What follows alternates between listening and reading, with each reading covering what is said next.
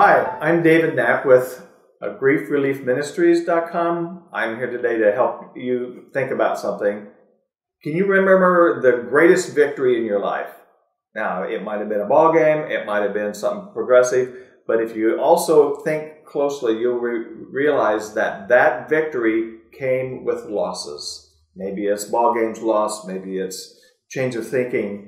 I find many times from my own experience that we don't deal with loss well. We don't, when it comes to the grieving process of dealing with a loss, yes, it's a way of life, but we don't always handle it well. And the biggest challenge is not just handling it yourself, but helping other people do that. Even if it's something as simple as your toddler running around the house looking for a blanket that they've lost or a pacifier, or maybe you're holding your daughter while you deal with the loss of a family pet, or perhaps it's you that was the junior high soccer player and you lost the big game and you're standing beside your dad, or perhaps it's you holding your mother while she grieves the 60-year lover that she just laid to rest.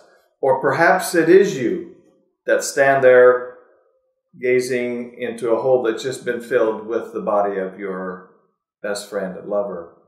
Dealing with grief often is not an easy thing. Of course, it's not an easy thing, but oftentimes I've had many people say, I didn't know what to say.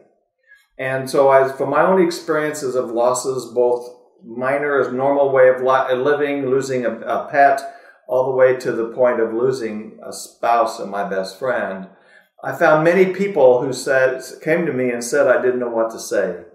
So griefreliefministries.com is dedicated to helping those who are dealing and helping someone.